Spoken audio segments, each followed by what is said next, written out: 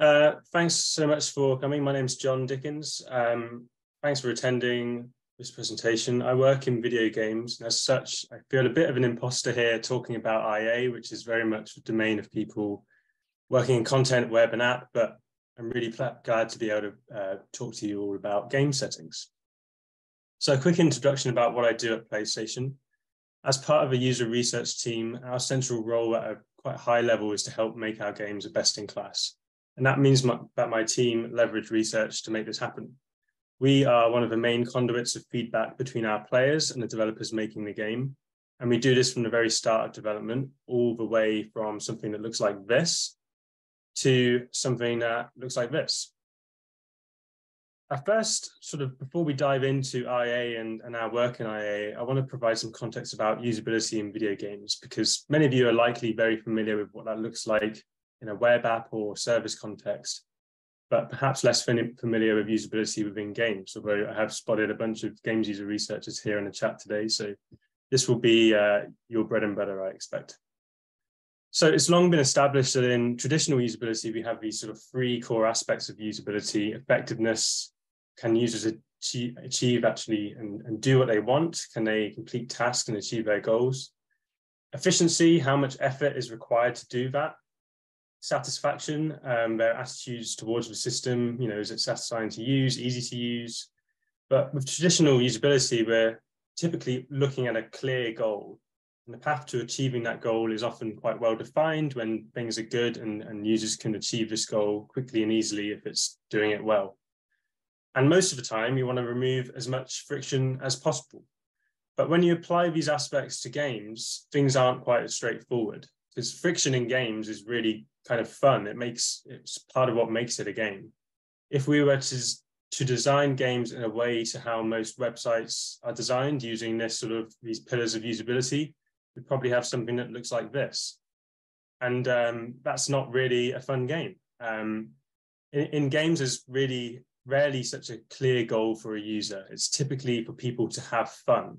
And what this means varies greatly from individual to individual, and the path that they take to get there is often not very clear. And with this lack of clarity, we rely much more on the designer's intent. That is, what experience does the designer want players to have? So ultimately, what I look out for as a UX researcher in the field of video games is, are there any barriers that get in the way of the players having fun and ensuring that the player experience matches the designer's intention? And this really can be split down into three broad aspects. Firstly, I'll just go back a slide because I think I may have cut off a little bit earlier than I thought. What we're looking for in usability in games is really three things: knowing what people are supposed to do, knowing that they know how to do it, and also can they do it.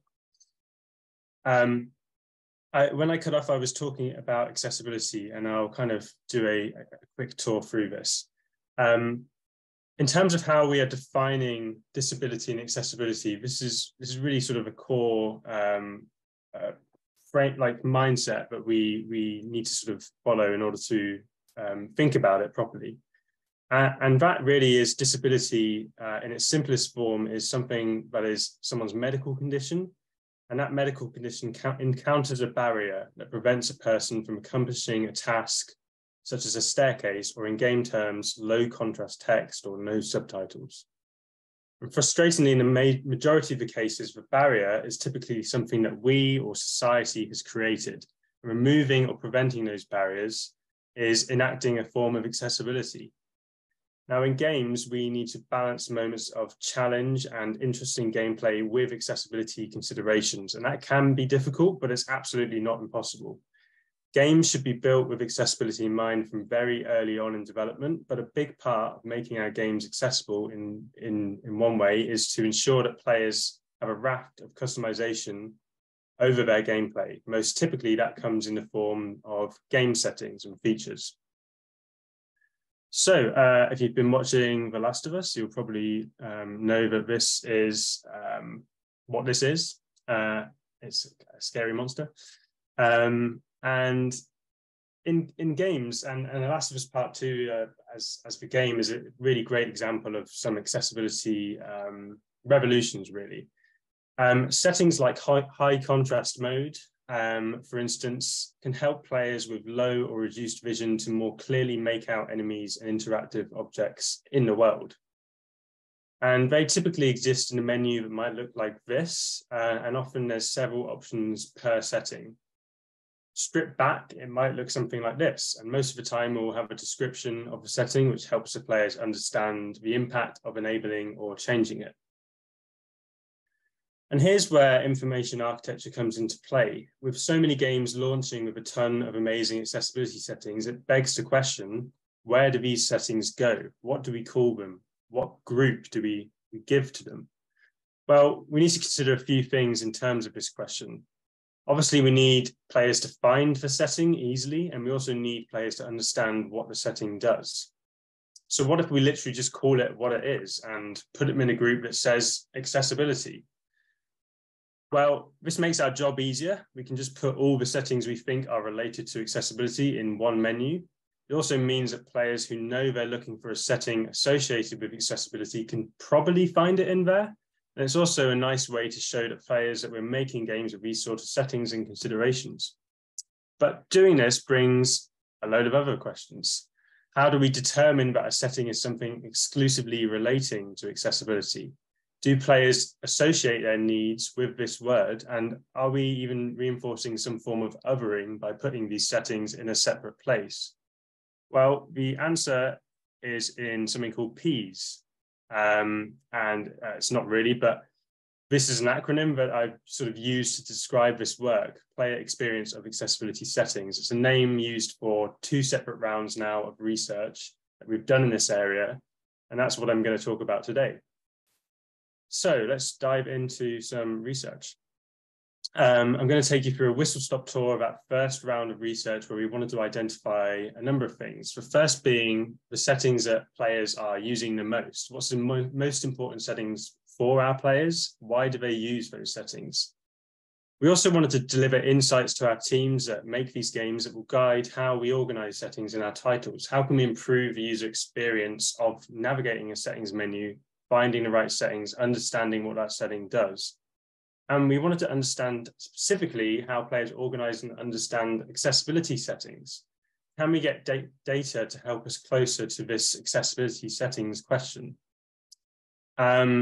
This was a big project, and it's one of 2 rounds that I'm going to talk to. So I'm just going to go straight into mostly a very quick overview of the method, and then straight into the data. If you have any questions about specifics of how we did this, then it's probably best to reach out to me because I won't have time to cover them right now.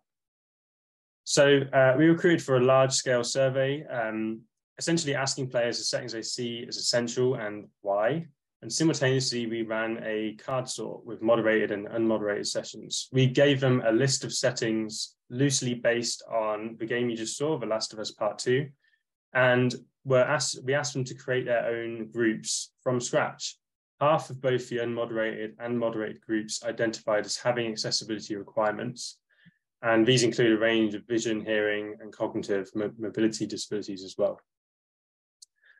So some key takeaways, and really there's 5 here. First, all players are relying on having flexibility in their settings, regardless of if they have a disability or not. And secondly, one setting serves multiple purposes. Subtitles are a really good example of this. They're of course useful for hard of hearing or deaf players, but we also heard of players using them because they're in a noisy environment or they're on voice chat with their friends. Maybe they're not fluent in the game's language. Maybe the characters in the game have really strong accents.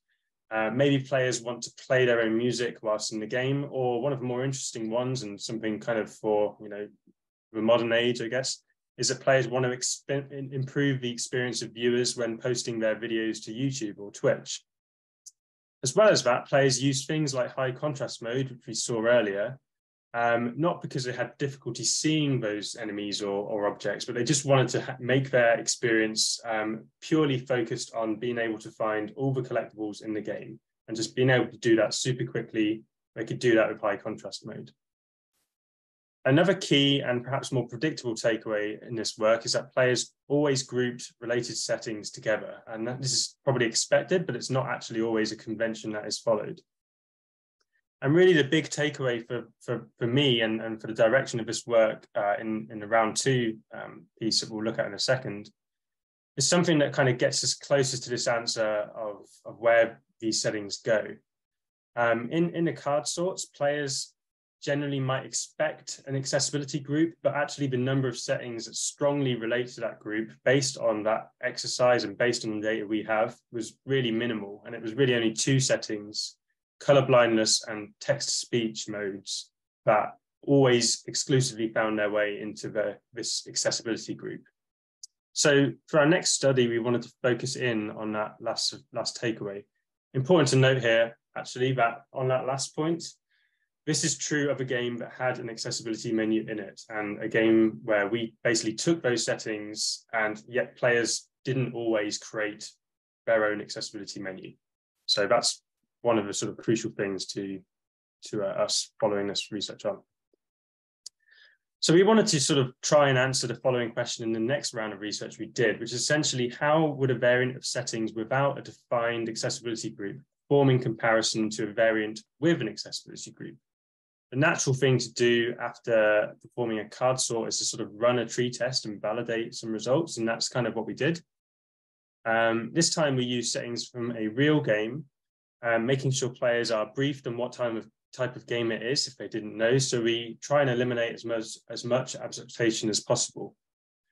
We use a game called Ratchet and Clank Rift Apart. I want to be clear that we were not trying to find shortcomings of the settings or that game. It's a really fantastic game with many fantastic settings and features that have been rightly sort of lauded and in the community and got a lot of awards for. But it's one of our games. It served as a convenient title for us to use as a model for this research when we were doing it. The method in terms of a tree testing method, there was a bit of a twist here, and it's not always a case where we might present the contents of a group to our participant and to sort of endpoints of a group, but that's what we did. We wanted to try and simulate a game setting menu as closely as we could, which meant presenting the full thing to players, including descriptions of the settings. We really wanted to assess the potential friction of navigating a menu based on their mental model of what the setting is and how it should be grouped compared to sort of our mental model. And that's the reason for sort of exposing a full kind of endpoints of these groups rather than leaving it sort of abstracted. So to do this, we created 3 variants of what we'd show to players. And this is essentially sort of an A, B plus C test, I guess. Variant 1 is actually what the game shipped with. So we wanted to test variant 2 with like against a live product, essentially. I'm going to refer to these groups quite a lot in the next bit of research. So apologies if you can't follow it and remember what these groups are, but I'll try my best to keep reminding you. So variant 1 is what the game shipped with. We wanted to, basically this had a accessibility menu in the game, but within that, those settings also existed in the main body of settings. So it took this sort of process that we refer to as duplication. It meant that one setting actually existed in 2 places, and that happened quite a lot. So something like screen shake existed in the sort of main body settings, visuals, screen effects, but also in settings, accessibility, visual and contrast options, motion sickness, screen effects. So players could find it in 2 places and enable it in 2 places. Variant 2, and this is something that was one of our creations alongside variant 3, is where we only put these settings in an accessibility menu and we had no duplication going on. So they existed only in one place. And variant 3 is, again, something that was guided by the standardization process and the aggregation that we did of the previous round's card sorts. And it's a version where there are no settings duplicated, there's no accessibility menu, and instead all of these options are in the main body of the settings. So that screen shake option, for instance, only exists under the main body of visuals, screen effects, screen shake. This is kind of what they look like. I'm only showing you this as a visualization, really, of the extent of the changes that we made. And as you can see, it's actually not a great deal. But if anything, this research proves how moving maybe 10 or 15 items actually makes a massive difference in the performance of these IAs. A quick note also about these two settings, colorblind filters and text-to-speech. And this is something that the game didn't ship with, but we included this in the all three variants to test them because they were quite contentious in round one. So we wanted to see if we could get any further insight to them, and spoilers, we did. Right, let's blast to the findings. Across all groups, players always hit barriers in finding the setting that they were tasked with for whatever reason, and they're mainly for the following reasons here that we have sort of chunked together. I'm going to go through some of the examples now where we can look into these barriers and how they came about. And it's likely that these barriers are very similar to what you might get in IA in more traditional sort of services like web. So if you're in that industry and were up until this point getting bored of my talk, now's the time to listen up because it's probably quite relevant. Firstly, word misdirections. So what was happening here is there's certain settings that we had like icon and prompt size, Rift tether prompts, and they failed to draw players to their correct location in the groups because of that word prompt, driving associations with what they told us were things like tutorial messaging, onboarding messages, and things like that. So players were looking for something that related to their association that was, in this case, incorrect. Secondly, this pure sort of unfamiliarity with a setting by its name often leads to barriers in their understanding. And something like hoverboot auto pump, Rift tether prompts, they're very game-specific terms relating specifically to the mechanics in this game, and they're not immediately obvious to players on what they are. Oops. And then technical speak, this idea that we are in game dev, we like to use words that we know a lot, but it's not always something that communicates well to players. So things like traversal, chromatic aberration, and depth of field, which are actually photography terms, but are creeping their way into game settings, and something like off-screen ledge guard. These are things that in game dev we know, but players and maybe other people in this talk might not know about. And then abbreviations, two things happening here. Use of the word, the acronym, for instance, HUD, which is heads up display, is often a barrier for more casual players. And then people with dyslexia, sometimes those barriers can be to understanding can come out of things like acronyms. So players with dyslexia told us that this is often a problem for them.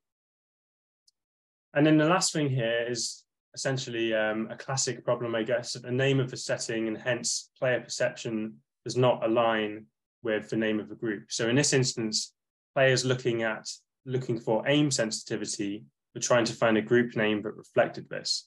And that was hard because it existed under something called camera, and that's just not the sort of what they're thinking that they would look for.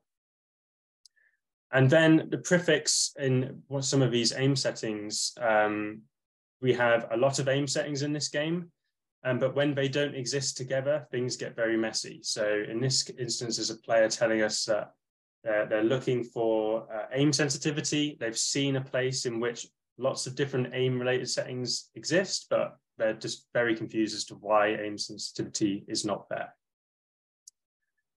So as I mentioned, all of the previous issues were present across all three variants, but despite this, some of those variants perform better than others. And we're really using two key metrics to measure the effectiveness of these variants, and that's directness and hops. Directness is essentially how easily a player can find the setting without going into the wrong group. And in web terms, we might refer to this behavior as pogo sticking. A direct success is a perfectly correct route and endpoint without interruption. And an indirect success is a correct endpoint, but with some sort of hiccup along the way. Maybe they go into a different group at one point. As we did this full exposure of the settings groups, almost all of our results are successes rather than fails, i.e. clicking the wrong item, though this actually still did happen.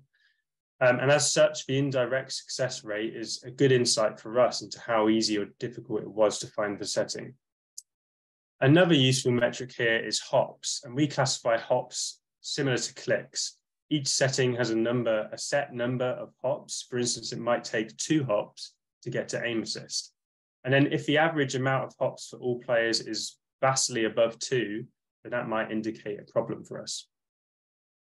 So some charts. Here are the directness charts of each variant and the total amount of mean hops, and that's the amount of clicks in and out of menus to reach the final set.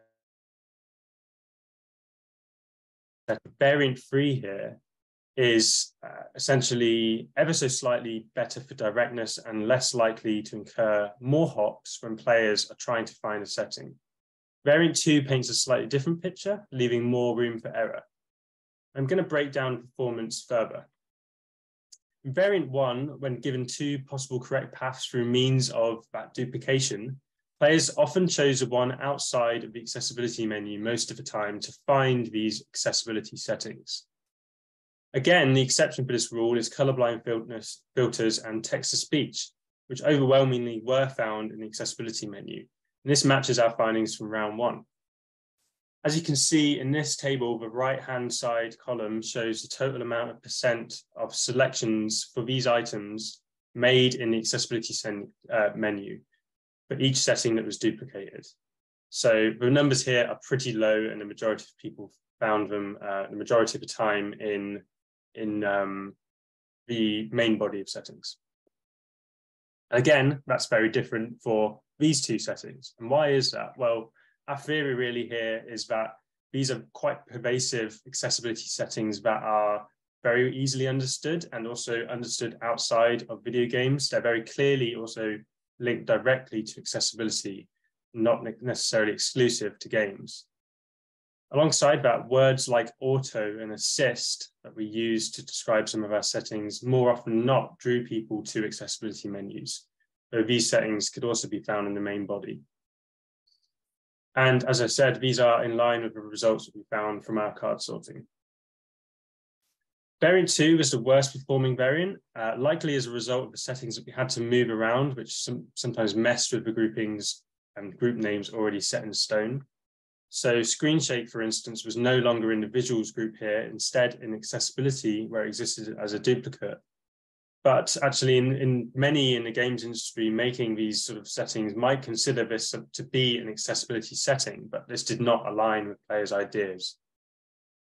And variant 3, and this is probably where it gets more interesting to us, at least, is basically all the data pointing to variant 3 being just as effective or even better than variant 1. The settings duplicated in variant 1 and 2 did not have duplicates here. In other words, again, there's only one instance of them, yet the directness and hops to those settings was similar or better performing in variant 3 than they were in variant 1 and 2. And overall, it had the highest rate of directness and fewest hops.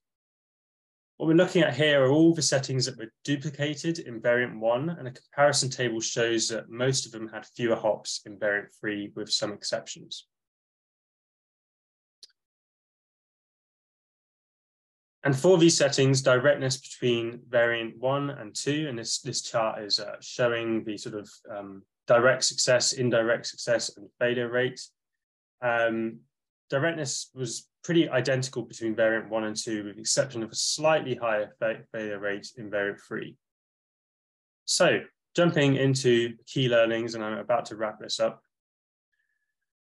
Essentially, what we're sort of trying to get to is how can we make settings clearer to our players? And there's a few things we can do this. Firstly, use accurate and easy to understand wording in settings names.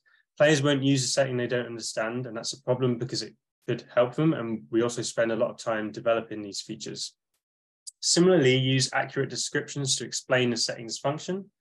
Descriptions can help massively, but not when they aren't clear or they are tautological, i.e. describing the misunderstood thing using the same words as the thing that is misunderstood. Name groups and subgroups accurately to signpost to content. Avoid abbreviations and technical language to minimize barriers for those with dyslexia or simply anyone that is not as savvy with video games language as game devs. And test your IA, don't leave it too late. In the games industry, we roll out patches quite a lot, but doing major overhauls on the settings menu after release is going to cause issues with players who are used to using that system already. Finally, be aware that the use of words like assist or auto can drive associations towards accessibility-related functions, and players expect settings with the same prefix, e.g. aim assist and aim mode, to be grouped together. So, in summary, this research has kind of given us evidence to support the idea that the use of an accessibility menu does not necessarily allow for more effective findability on the whole. And the method of duplication might not also increase the chances that a player is able to find a setting. With an approach that allows these options to be included in the main body of settings and not labeled specifically as accessibility, we can increase the chance of discovery of these amazing settings for all players, from those who need to turn on a high contrast mode to help them see enemies in dark areas, or to just those who want to get all the collectibles. Right. That's it from me. Thank you so much for listening and also dealing through my tech problems. And I hope I haven't completely derailed the timings of this. So I'm going to stop now. Thanks so much for that, John. We have one question from Helen. Did you have to adapt your study or its materials for participants with access needs? What kinds of changes did you make? Yes, great question. So what we did is we essentially, everybody who signed up to the study, we sent them a sort of dummy task to see if it would meet those access needs. And we got feedback on that dummy task to be able to meet those needs. On the most part, the changes we had to make were minimal. We also offered for those who maybe couldn't operate maybe a mouse and keyboard easily, or had to rely on things that wouldn't work with our study. We offered a moderated session, so we could essentially do the card sort for them, and they tell us what to do. But yeah, really great question, and absolutely, we had that consideration from the start.